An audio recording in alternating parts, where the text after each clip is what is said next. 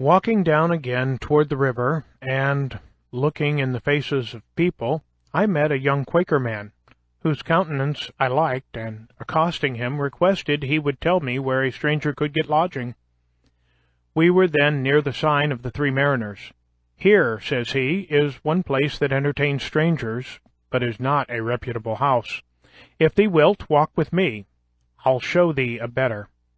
He brought me to the Crooked Billet. Here I got a dinner. After dinner my sleeplessness returned, and having been shown to a bed, I lay down without undressing, and slept till 6 in the evening, was called to supper, went to bed again very early, and slept soundly till next morning. Then I made myself as tidy as I could, and went to Andrew Bradford the printer's. I found in the shop the old man, his father, whom I had seen in New York, and who, traveling on horseback, had got to Philadelphia before me. He introduced me to his son, who received me civilly, gave me a breakfast, but told me he did not at present want a hand, being lately supplied with one. But there was another printer in town, lately set up, one Keimer, who perhaps might employ me. If not, I should be welcome to lodge at his house, and he would give me a little work to do now and then until further business should offer. The older gentleman said he would go with me to the new printer, and when we found him, "Neighbor," says Bradford, "I have brought to see you a young man of your business. Perhaps you may want such a one." He asked me a few questions, put a composing stick in my hand to see how I worked, and then said he would employ me soon, though he had then nothing for me to do, and, taking old Bradford, whom he had never seen before, to be one of the townspeople that had good will for him, entered into a conversation on his present undertaking and projects, while Bradford, not discovering that he was the other printer's father, on Keimer's saying he expected soon to get the greatest part of the business into his own hands, drew him on by artful questions, and starting little doubts, to explain all his views, what interests he relied on, and in what manner he intended to proceed. I, who stood by and heard all, saw immediately that one of them was a crafty old sophister, and the other a mere novice. Bradford left me with Keimer, who was greatly surprised when I told him who the man was. Keimer's printing house, I found, consisted of an old shattered press, and one small, worn-out font of English, which he was then using himself, composing an elegy on Aquila Rose, before mentioned, an ingenious young man of excellent character, much respected in the town, clerk of the assembly, and a pretty poet. Keimer made verses too, but very indifferently. He could not be said to write them, for his manner was to compose them in the types directly out of his head. So, there being no copy but one pair of cases, and the elegy likely to require all the letter, no one could help him. I endeavored to put his press, which he had not yet used, and of which he understood nothing, into order fit to be worked with, and, promising to come and print off his elegy as soon as he should have got it ready, I returned to Bradford's, who gave me a little job to do for the present. A few days after, Keimer sent for me to print off the elegy, and now he got another pair of cases, and a pamphlet to reprint, on which he set me to work. These two printers I found poorly qualified for their business. Bradford had not been bred to it, and was very illiterate, and Keimer, though something of a scholar, was a mere compositor, knowing nothing of press-work. He had been one of the French prophets, and could act their enthusiastic agitations.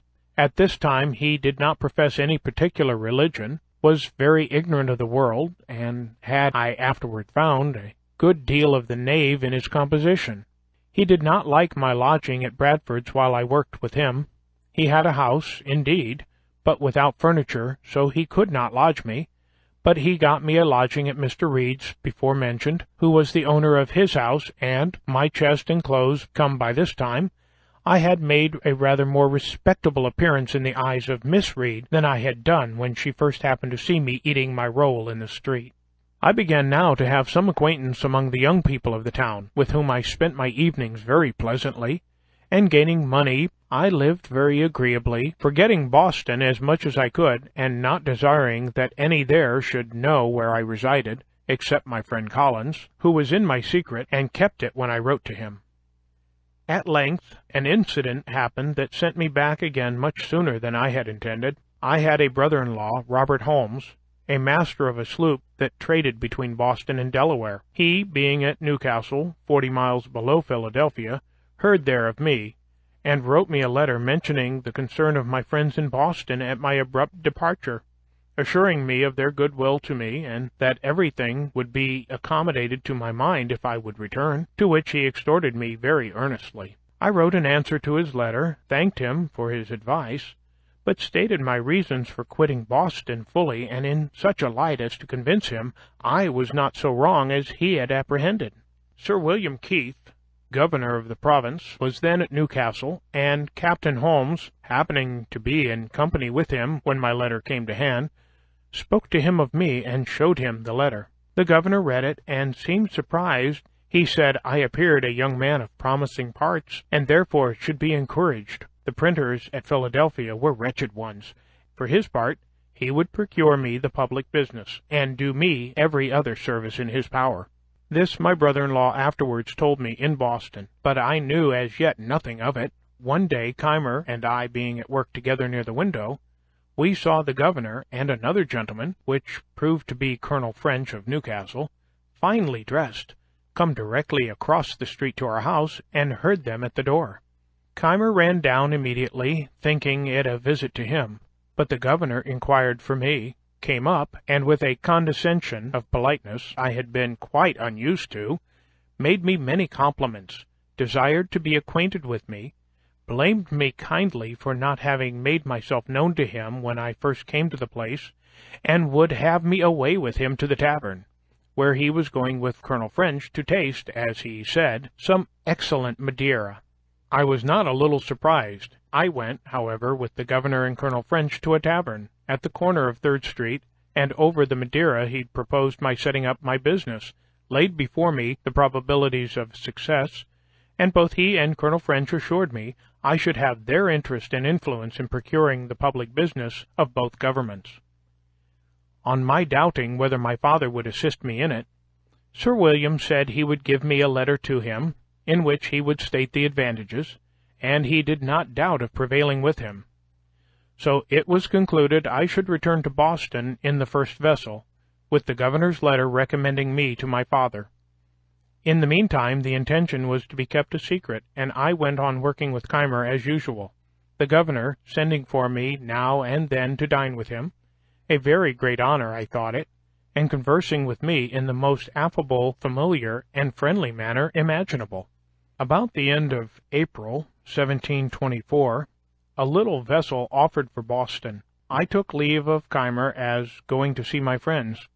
The governor gave me an ample letter, saying many flattering things of me to my father, and strongly recommending the project of my setting up at Philadelphia as a thing that must make my fortune. We struck on a shoal in going down the bay and sprung a leak. We had a blustering time at sea, and were obliged to pump almost continually, at which I took my turn. We arrived safe, however, at Boston in about a fortnight. I had been absent 7 months, and my friends had heard nothing of me. Holmes was not yet returned, and had not written about me. My unexpected appearance surprised the family. All were, however, very glad to see me, and made me welcome, except my brother. I went to see him at his printing house.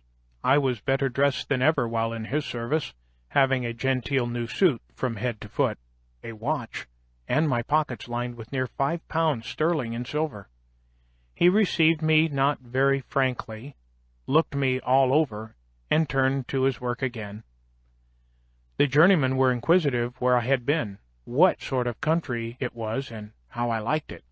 I praised it much, the happy life I led in it, expressing strongly my intention of returning to it, and one of them asking what kind of money we had there. I produced a handful of silver and spread it before them, which was kind of a rare show they had not been used to, paper being the money of Boston. And lastly, my brother still grum and sullen, I gave them a piece of 8 to drink, and took my leave.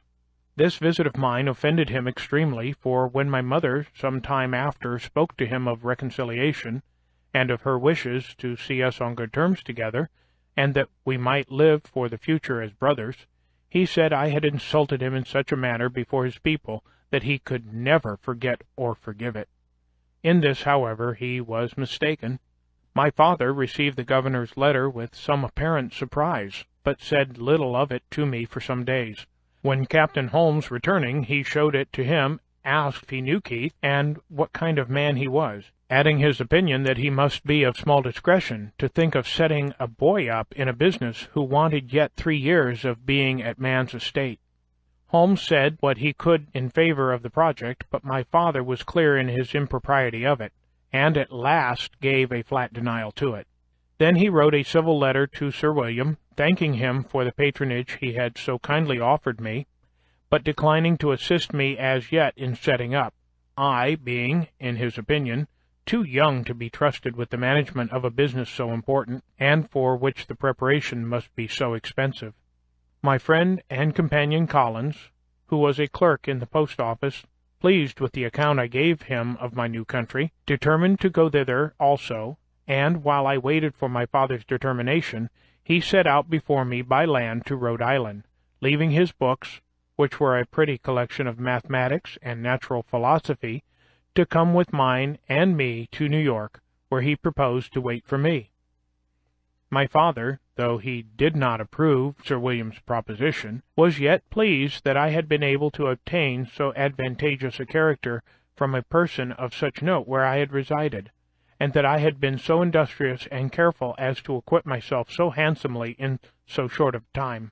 Therefore, seeing no prospect of an accommodation between my brother and me, he gave his consent to my returning again to Philadelphia, advised me to behave respectfully to the people there, endeavor to obtain the general esteem, and avoid lampooning and libeling, to which he thought I had too much inclination, telling me that by steady industry and a prudent parsimony I might save enough by the time I was 21 to set me up, and that if I came near the matter, he would help me out with the rest. This was all I could obtain, except some small gifts as tokens of his and my mother's love, when I embarked again for New York, now with their approbation and their blessing. The sloop putting in at Rhode Island, I visited my brother John, who had been married and settled there some years. He received me very affectionately, for he'd always loved me. A friend of his, one Vernon, having some money due to him in Pennsylvania, about 35 pounds currency, desired I would receive it for him, and keep it till I had his directions what to remit it in. Accordingly, he gave me an order.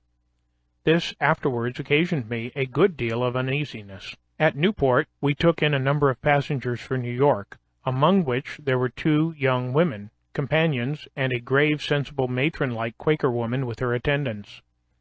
I had shown an obliging readiness to do her some little services, which impressed her, I suppose, with a degree of good-will toward me. Therefore, when she saw a daily growing familiarity between me and the 2 young women, which they appeared to encourage, she took me aside and said, "Young man, I am concerned for thee, as thou hast no friend with thee, and seems not to know much of the world, or of the snares youth is exposed to. Those are very bad women. I can see it in all their actions, and if thee art not upon thy guard, they will draw thee into some danger.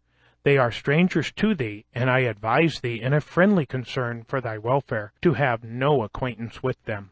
As I seemed at first not to think so ill of them as she did, she mentioned some things she had observed and heard that had escaped my notice. I thanked her for her kind advice, and promised to follow it.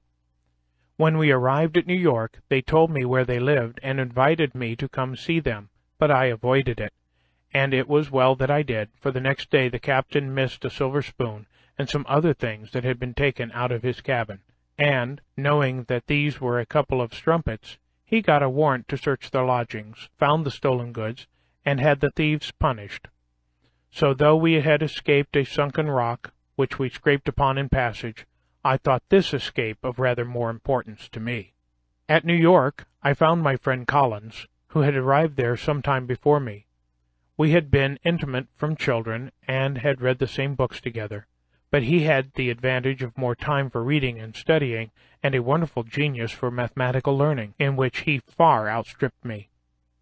While I lived in Boston, most of my hours of leisure for conversation were spent with him, and he continued a sober as well as an industrious lad, was much respected for his learning by several of the clergy and other gentlemen, and seemed to promise making a good figure in life. But during my absence he had acquired a habit of sotting with brandy, and I found by his own account, and what I heard from others, that he had been drunk every day since his arrival at New York, and behaved very oddly. He had gamed too, and lost his money, so that I was obliged to discharge his lodgings and defray his expenses to and at Philadelphia, which proved extremely inconvenient to me. The then governor of New York, Burnet, son of Bishop Burnet, hearing from the captain that a young man, one of his passengers, had a great many books, desired he would bring me to see him. I waited upon him accordingly, and should have taken Collins with me, but that he was not sober. The governor treated me with great civility, showed me his library, which was a very large one, and we had a good deal of conversation about books and authors. This was the second governor who had done me the honor of taking notice of me, which, to a poor boy like me, was very pleasing. We proceeded to Philadelphia. I received on the way Vernon's money, without which we could hardly have finished our journey. Collins wished to be employed in some counting-house, but whether they discovered his dramming by his breath or by his behavior, he met with no success in any application, and continued lodging and boarding at the very same house with me, and at my expense. Knowing I had that money of Vernon's, he was continually borrowing from me, still promising repayment as soon as he should be in business. At length he had got so much of it that I was distressed to think what I should do in case of being called on to remit it. His drinking continued, about which we sometimes quarrelled, for when a little intoxicated he was very fractious. Once, in a boat on the Delaware with some other young men, he refused to row in his turn. "I will be rowed home," says he. "We will not row you," says I. "You must, or stay the night on the water," says he, "just as you please." The others said, "Let us row. What signifies it?" But my mind being soured on his other conduct, I continued to refuse. So he swore he would make me row or throw me overboard. Stepping on the thwarts toward me, when he came up and struck at me, I clapped my hand under his crutch, and rising pitched him head foremost into the river. I knew he was a good swimmer, but before he could get round to lay hold of the boat, we had with a few strokes pulled her out of his reach, and ever when he drew near the boat, we asked if he would row, striking a few strokes to slide her away from him. He was ready to die with vexation, and obstinately would not promise to row. However, seeing him at last beginning to tire, we lifted him in and brought him home in the evening. We hardly exchanged a civil word afterwards, and a West India captain, who had a commission to procure a tutor for the sons of a gentleman at Barbados, agreed to carry him thither. He left me then, promising to remit me the first money he should receive in order to discharge the debt, but I never heard of him after. The breaking into this money of Vernon's was the first of the great errata of my life, and this affair showed that my father was not much out of his judgment when he supposed me too young to manage business of importance. But Sir William, on reading his letter, said he was too prudent. There was a great difference in persons, and discretion did not always accompany years, nor was youth always without it. And since he will not set you up, says he, I will do it myself. Give me an inventory of the things necessary to be had from England, and I will send for them. You shall repay me when you are able. I am resolved to have a good printer here, and I am sure you must succeed. I had hitherto kept the position of my setting up a secret in Philadelphia, and I still kept it. Had it been known that I depended on the governor, probably some friend that knew him better would have advised me not to rely on him, as I afterwards heard it as his known character to be liberal of promises which he never meant to keep. Yet, unsolicited as he was by me, how could I think his generous offers insincere? I believed him one of the best men in the world. I presented him an inventory of a little printing house, accounting by my computation to be about £100 sterling. He liked it, but asked me if my being on the spot in England to choose the types, and see that everything was good of the kind, might not be of some advantage. Then, says he, When there, you may make acquaintances and establish correspondences in the bookselling and stationery way.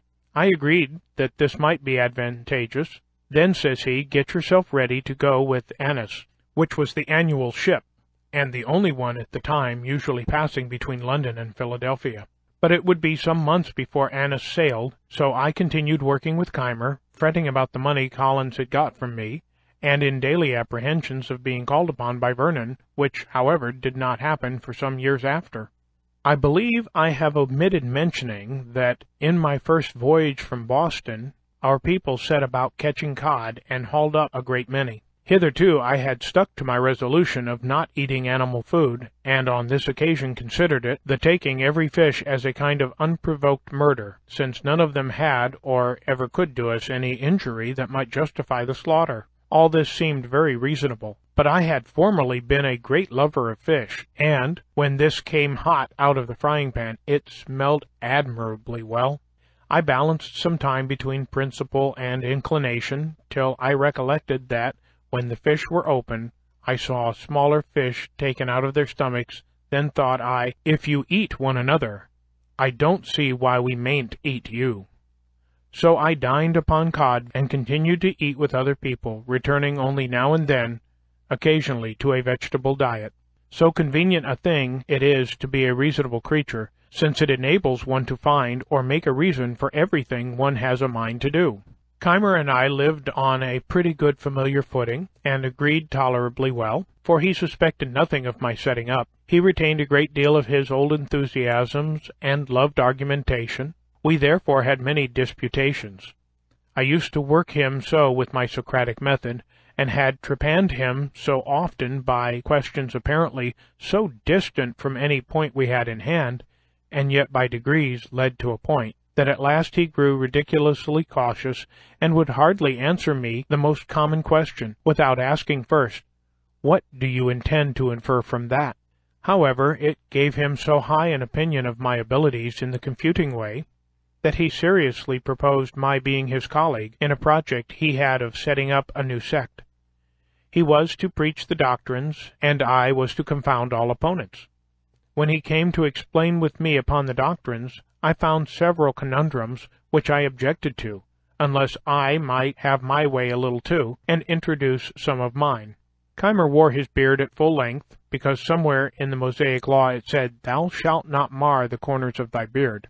He likewise kept the seventh-day Sabbath, and these 2 points were essential with him. I disliked both, but agreed to admit them upon condition of his adopting the doctrine of using no animal food.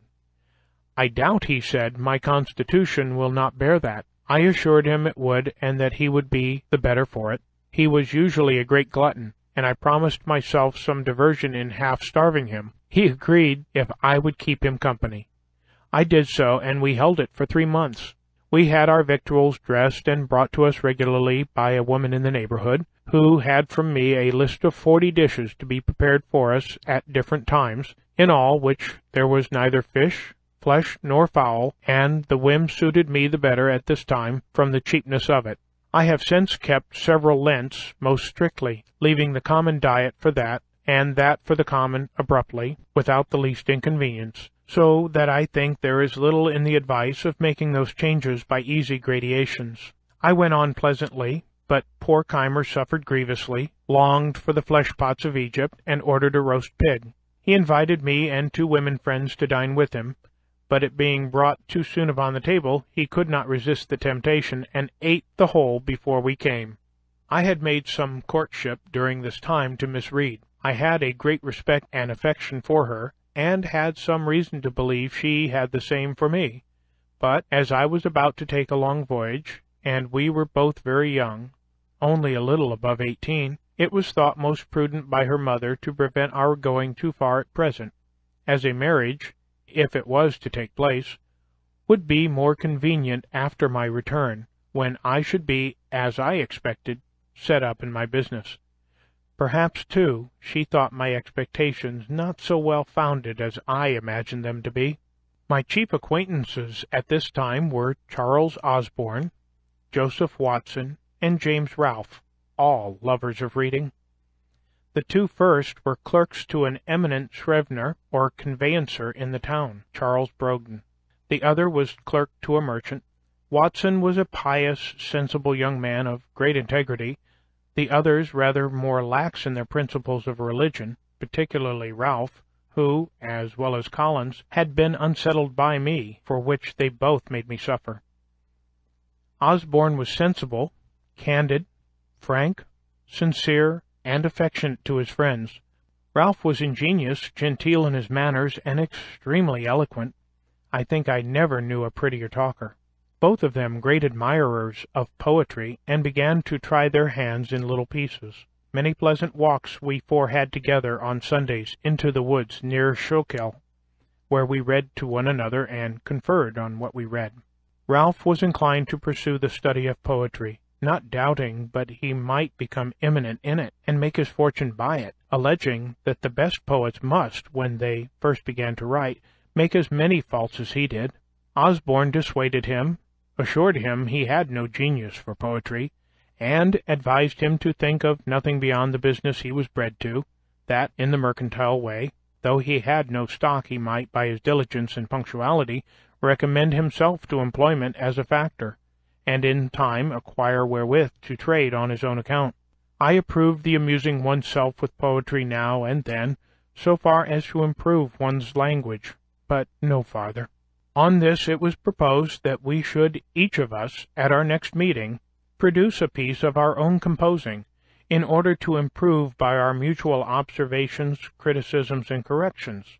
As language and expression were what we had in view, we excluded all considerations of invention by agreeing that the task should be a version of the 18th Psalm, which describes the descent of a deity. When the time of our meeting drew nigh, Ralph called on me first, and let me know his piece was ready. I told him I had been busy, and, having little inclination, had done nothing. He then showed me his piece for my opinion, and I much approved it, as it appeared to me to have great merit. Now, says he, Osborne never will allow the least merit in anything of mine. He is not so jealous of you. I wish, therefore, you would take this piece, and produce it as yours. I will pretend not to have had time, and so produce nothing. We shall then see what he will say to it. It was agreed, and I immediately transcribed it that it might appear in my own hand. We met. Watson's performance was read. There were some beauties in it, but many defects. Osborne's was read. It was much better. Ralph did it justice, remarked some faults, but applauded the beauties. He himself had nothing to produce. I was backward, seemed desirous of being excused, had not had sufficient time to correct, etc., but no excuse could be admitted. Produce I must. It was read and repeated. Watson and Osborne gave up the contest and joined in applauding it. Ralph only made some criticisms and proposed some amendments, but I defended my text. Osborne was against Ralph, and told him he was no better a critic than poet, so he dropped the argument. As they two went home together, Osborne expressed himself still more strongly in favor of what he thought my production, having restrained himself before, as he said, lest I should think it flattery. But who would have imagined it, said he, that Franklin had been capable of such a performance, such painting, such force, such fire? He has even improved the original. In his common conversation he seems to have no choice of words. He hesitates and blunders, and yet, good God, how he writes! When we next met, Ralph discovered the trick we had played him, and Osborne was a little laughed at.